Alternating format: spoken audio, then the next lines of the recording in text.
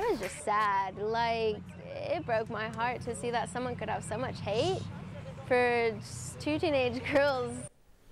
An East Tennessee community is rallying behind two girls after a woman berated them while they painted pride flags across an Alcoa bridge. 10 News reporter Malik Jackson is at that bridge tonight. Malik, they showed their support not once, but twice.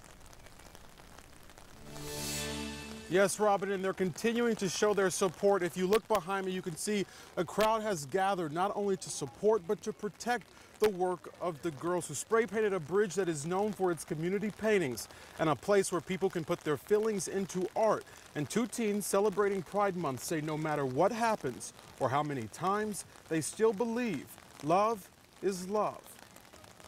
My entire life, I had never heard anyone say things like that to me. Carmen McLean and Jasmine Martinez decided to show other LGBTQ youth in their community that they are loved by painting rainbows on an Alcoa bridge. We wanted people to know that they're not alone, you know, because when I was in middle school, I would have loved to see these flags and see all these people supporting us. They say they were there for hours and just finishing up when a woman showed up with her own spray paint and they started recording. The video shows her berating them over the art. Y'all aren't even different anymore. Y'all are all the same, trying to stand out. Going on for several minutes. Think you might want to be and whatnot, but you're not going to go express it all over everything. I'm sick of hearing all of you. Before racially attacking them, saying they don't belong. I'm going to do it. You don't pay taxes. You're probably immigrant here. What?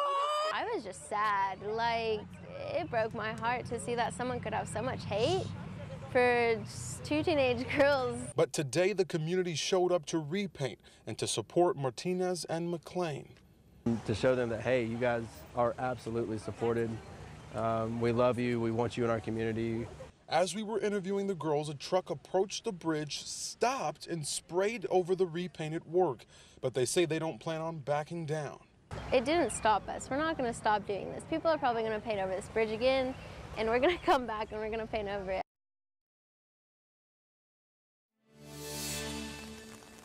And we reached out to the woman in the video. She did not get back to us. The two girls, along with many in the community, say they will be back out here Friday to repaint the original message, one of love and one of support. In Blount County, Malik Jackson. Robin, John.